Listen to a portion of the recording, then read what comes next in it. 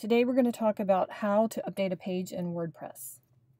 So in our example, we've already logged into our WordPress dashboard, which you can see on the screen here. So in this example, we're going to update our services tab, our services page. So when editing WordPress sites, I like to have the dashboard open in one tab and the page that I'm going to be looking at, or the website, open in another tab, so that as I'm making changes and making updates, I can quickly check and see if it looks how I expect it to look. So that's just a tip to save you a little bit of time and make editing your website go a little bit faster.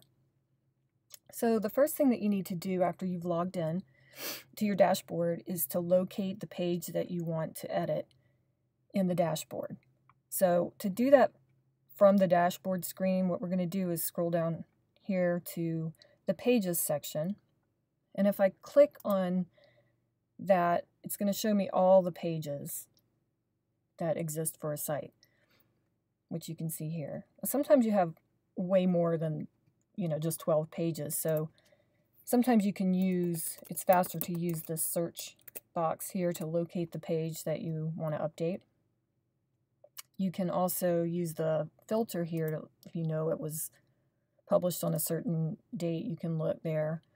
Another way that you can locate the page you want to edit, and this is kind of a shortcut once you get comfortable editing, is that when you're logged into WordPress and you're viewing your site, usually you'll have this toolbar across the top, and you can see whatever page you're on, there's a button at the top that says Edit Page, and this will take you directly into the edit screen for that page. So that's a little bit of a shortcut that you can take. If you don't have a toolbar up there, there's a way to turn it on by going to Your Profile, but you can usually locate an edit link down here at the bottom. These links only show up if you're logged in to your dashboard already. So just so you know, there's a couple of shortcut ways to get to the edit page. So back to our dashboard, we've located the services page, and to get to the edit screen for it, you can click on the name, or you can hover and then click on this edit link that shows up. Either one, they'll both bring you to the edit screen for that particular page. Okay, so now we're looking at the edit screen for the services page. You'll see up here at the top, this is the title of the page, which you'll see on the page right here. And as we go down here, this large box right here is the main content of the page, which again, you can see shows up on this part of the page. All right, so we're going to update, we're going to add a few headings and maybe a picture or two in this page just so you can see how this works. Now, the first thing that you want to check is that you have all of your icons showing for your edit screen. You'll notice right here I have one row of icons with bold, italic, etc. There's a toolbar toggle button, and when you click that, it will show you the second row of editing icons. And these are important because they allow you to add the proper headings to your content when you want to add headings. It also has the underline and special characters when you need things like copyright, registered trademark, etc. So this second row is really helpful, so be sure to turn that on. All right, so we're going to come down to our main content box, and I'm going to add a heading.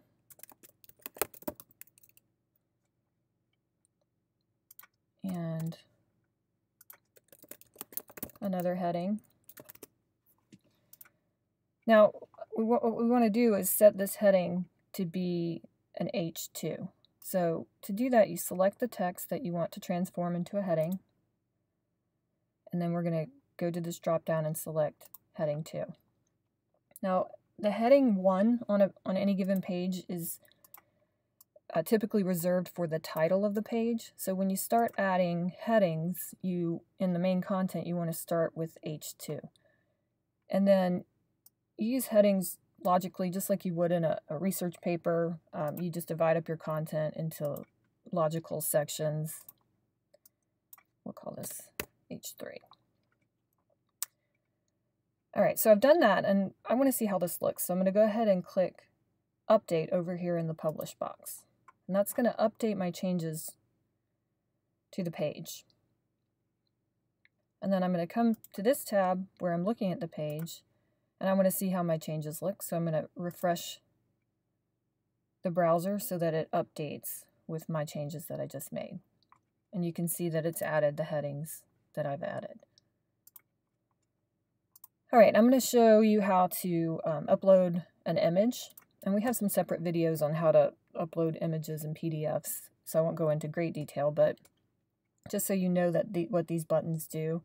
These two buttons right above the content box are for adding media, and media is images, PDFs, or any kind of file you want to upload to WordPress that's allowed to be uploaded. And then forms is for adding a gravity form, which we won't go over here, but just so you know what that is. All right, so I'm going to add an image, and I want to add it at the top here, and I want to kind of float it over to the right and have my text wrap around it.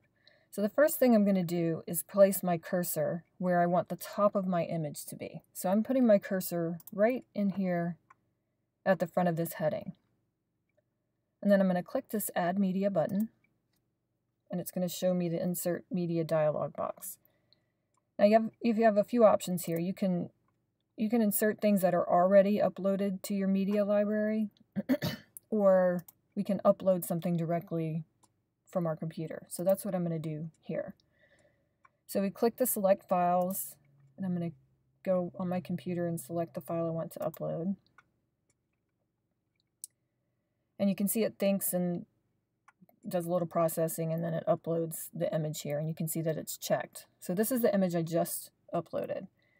Now, before I insert it into the page, I'm going to check my settings over here on the right. So you can see here the title. We don't need a title anymore for images, so I just delete that and erase anything that's in that field. But we do need to fill out the alt text. Now, the alt text is supposed to be a description of what the image is. Now, this is because on some people's browsers, they block images, and the image never appears. So you want to use something that describes what the image is. So just keep that in mind when you fill out the alt text. And when you can try to include keywords, things that relate to what you're talking about on the page, but it should ultimately also describe what the image is. All right, so we're going to keep scrolling down here in our settings before we insert it into the page. Now, the first thing is we want it to align to the right. So we're going to just select right from this alignment drop-down. And we have the option to link the image to something if we want. I don't want it to link to anything, so I'm going to select no, none. But if you needed to link this to another page, you could select custom URL and put in the URL that you want to link the image to. And if you want it to link it to a larger version of the same image, you could select media file.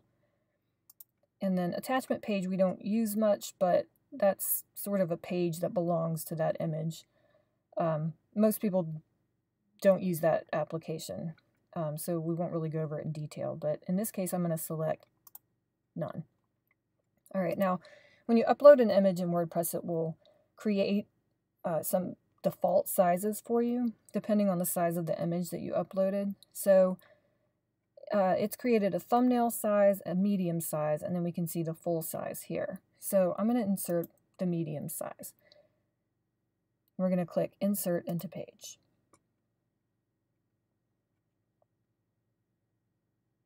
All right, that took a second, but there it is. It shows up in our page. So I can go ahead and click Update and check how it looks.